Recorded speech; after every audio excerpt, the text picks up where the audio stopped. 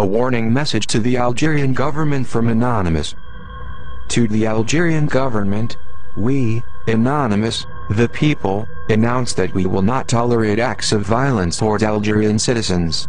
What is happening is unacceptable. The starving Algerian people are oppressed by a corrupt government, unable to even voice their anger. We, Anonymous, the people, demand that the Algerian government stop any and all acts of suppression against its own citizens.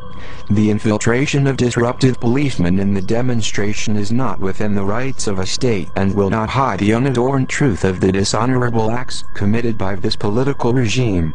We will be paying close attention to the sequence of events in the march scheduled for the Saturday, January 22nd. It is a crying shame that the protests are not allowed. For each casualty of the repression, the Algerian government will pay 100-fold, for we do not forget human rights violations. We do not forgive injustice.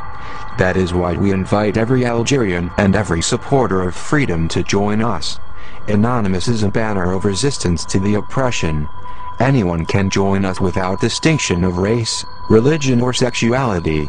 Make history now by fighting against oppressive powers.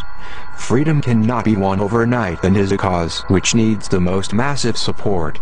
Unity makes our power. The fight for freedom wants you now.